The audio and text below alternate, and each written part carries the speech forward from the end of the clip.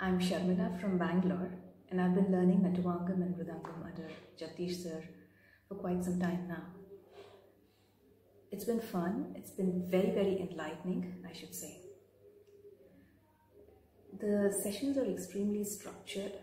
The knowledge that Jagdish sir carries, as far as I know, he's born and brought up, or he's born and raised in a place called Kalakshetra. I'm sure the amount of exposure that he carries, or the amount of exposure he has had, and the experience that he carries is tremendous.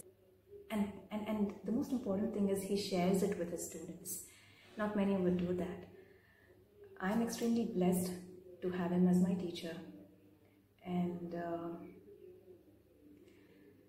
three main points that he would always stress upon would be: one is multitasking. He says if you have to be a Natuvanar, you have to be extremely good at multitasking. There are situations where mind would be thinking about one thala and you would be doing another thalam here. So his classes are so well designed that he delegates tasks which help us move towards better multitasking. The second thing is practice. Of course, all of us believe in good practice. Practice makes man perfect. But then practice not before the concert or not before the event. Practice every day. Right from day one till today, he's always told me, please practice and come to the next class. And also, if I haven't practiced, he will make sure the next class is fully practiced. So, a practice class. He gives a lot of importance to practice, and I think most of us have understood the importance of practice for a concert or for a rendition, for a successful rendition.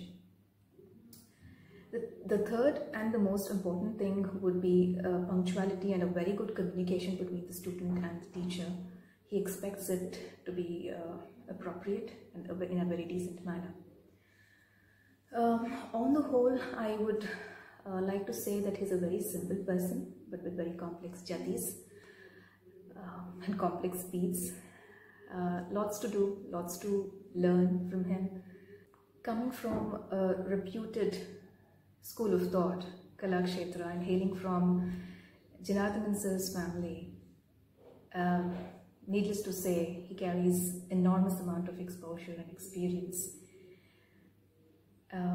Blessed, really blessed to be his student, and thank you so much.